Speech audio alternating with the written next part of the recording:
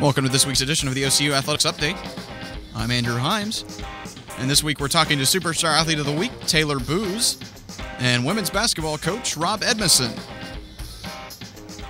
Taylor Booz, senior from Duncanville, Texas, is this week's superstar. She averaged 10 points and 4 assists a game this year, helping the Stars win their 6th NAIA National Championship, and is the NAIA Tournament MVP. Cool. Congratulations. I'm so excited for you.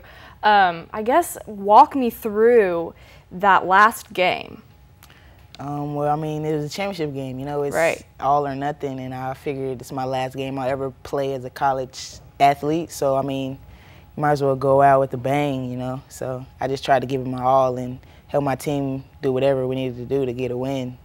And on top of that, you were named the MVP of the tournament. What kind of honor is that to you? I was really honored. I definitely wasn't expecting it. Like, it was kind of overwhelming because, like, I never really been in that position as an MVP of almost anything. So when they called my name, I really wasn't expecting it. So I kind of had like a little breakdown, but I mean, it's all right. You know, they were tears of joy, so I'll take them.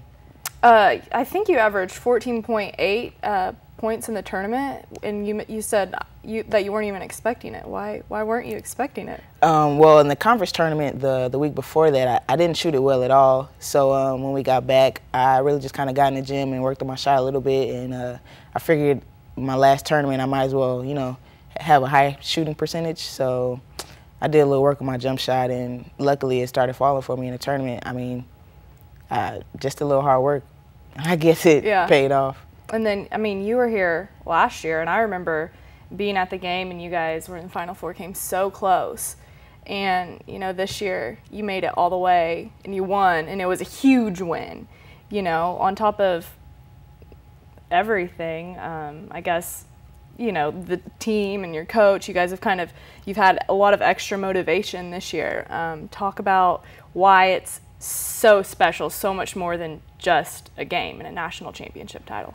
Well, last year we made it to the Elite Eight, and I think we all feel like we came up a little short and that we could have definitely advanced further into that tournament. So going into this year, like starting in the summertime, all the seniors really just got together and we kind of came up with a game plan of how we wanted this year to go and how we wanted our last year to end. And so we all kind of just hooked up with the rest of the team and let them know, you know, these are our expectations, these are our goals. And at the beginning of the season, as a team, we set goals. And I think they were conference champs, conference tournament champs, and national tournament champs. And I mean, every day we went to practice, coach didn't let up on us any. He pushed us every day.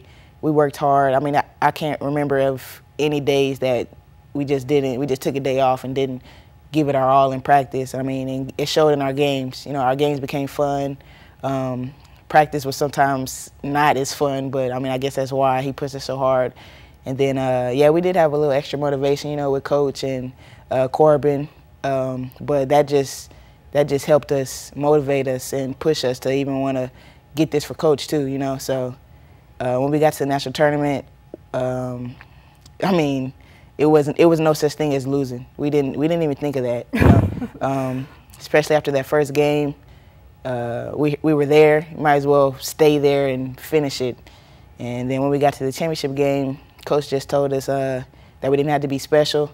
We just had to be us. So we just went out and played our game and came back with the ring. You don't have to be special, you just have to be yourself. Yeah. And I mean, what an incredible way to end your senior year, national title, MVP, but it's, you know, coming up close. You're gonna be a senior. What does your future look like? Yeah, I'm definitely consider myself blessed, you know. Like you said, MVP, national tournament, get a ring, hang a banner, all that. And I mean, I am graduating in May, so I mean, I give all glory to God and, you know, my mom, my dad, my family. But I don't know what's next. Hopefully I get the chance to go overseas and play basketball some more. But if not, then I'll put my degree to use and find a job somewhere doing something I love. Well, it's a win-win either way, right? Yeah. Well, congratulations again. So glad we got to talk to you. And coming up next, talking to the coach, Rob Edmisson, and his thoughts on this huge win.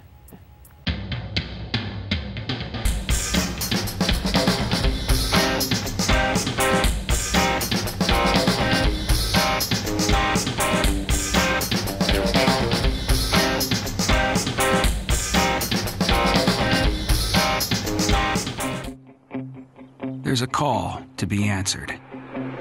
The spirit of competition is still alive inside. The desire still drives. The phrase student athlete has a great ring to it. Lasting friendships are ready to be made. You just want to keep playing.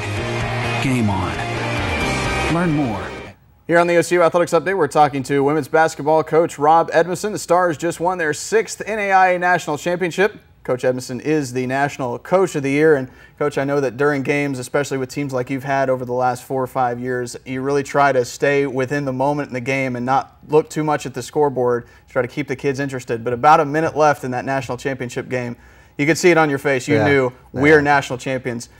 Describe that feeling for us. Well, it's kind of surreal, and I don't know if it's really even sunk in with our staff and even some, our players. If I've talked to them, and you work so hard and you have such a single purpose of a focus of a goal, and you strive so long to get there. It was almost a relief more than an overwhelming joy of excitement that you would think you kind of relieved, and then fatigue sets in real quick and you're just tired. And I know the players were tired, from a staff standpoint, we were tired mentally, and just all the work that gets put into that moment, and then when it happens, it was more of just a relief to know we finally got it done.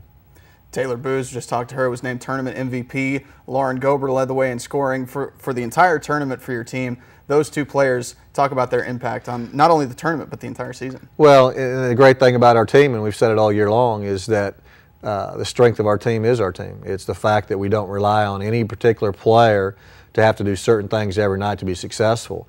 And you can look all year long that we've had different leading scorers. People have played well at different times, and some people have been in a slump. But our team never slumped, really, and that's a big thing. And obviously in the tournament, Lauren started out in the first game hitting her first 5 threes, and you're going, well, it's a great time to do that.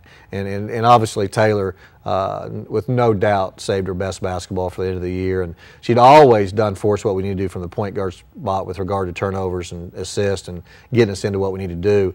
But the dimensions that she added to her game at the national tournament, I think, caught people off guard.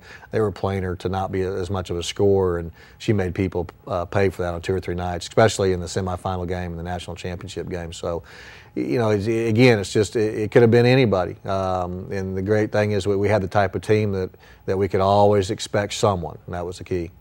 Several seniors on this team this year, and you go from a player like Emily Davis, who's been here 4 years, to a player like Nicolette Smith, who's only here a half season this year, really on the court.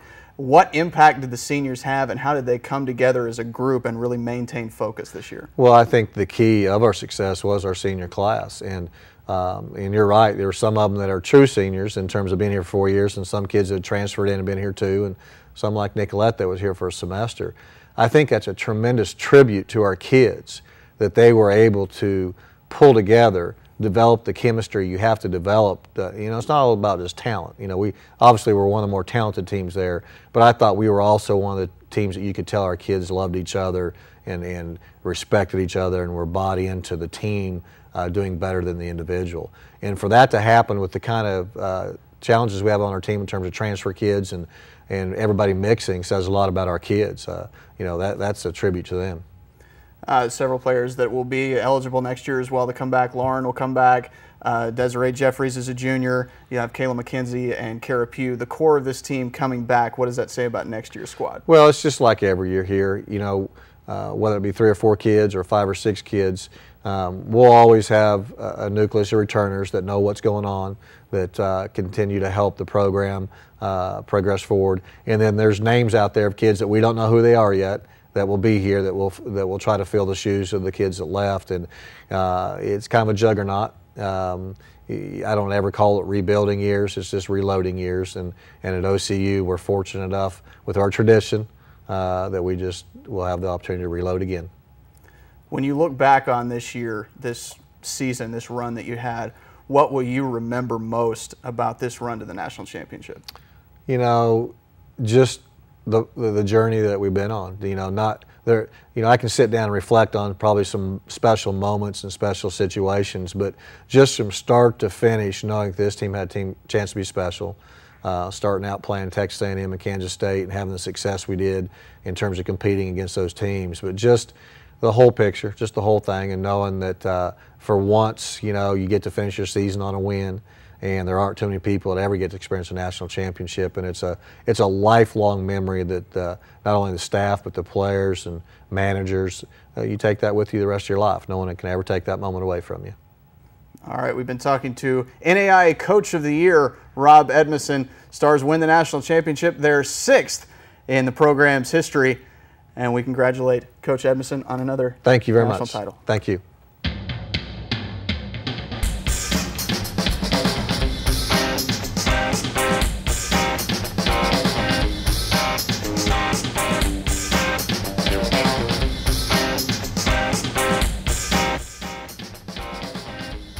That's it for this week's edition of the OCU Athletics Update. Check back every week for all the latest in OCU sports.